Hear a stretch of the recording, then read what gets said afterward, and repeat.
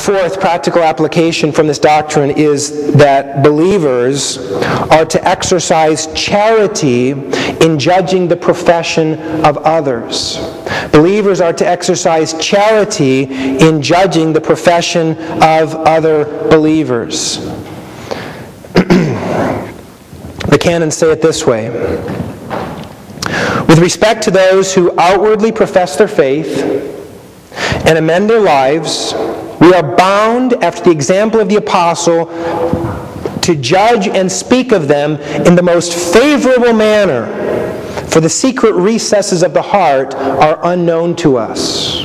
In other words, where does regeneration take place? It takes place in the secret recesses of the heart. What is it that makes a person a Christian? Is it his impeccable doctrine?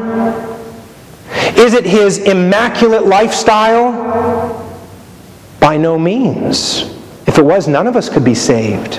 And yet, why then do we judge other people according to those standards? As if that's what makes a person a Christian. As if a person is a Christian only if he has an impeccable doctrine and an immaculate lifestyle.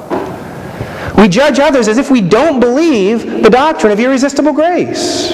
As if we can somehow pry into their hearts and say, ever heard somebody say, or God forbid, ever said yourself, that person's not born again? Really? You can see inside their heart? You are as sovereign as God? You can make that judgment?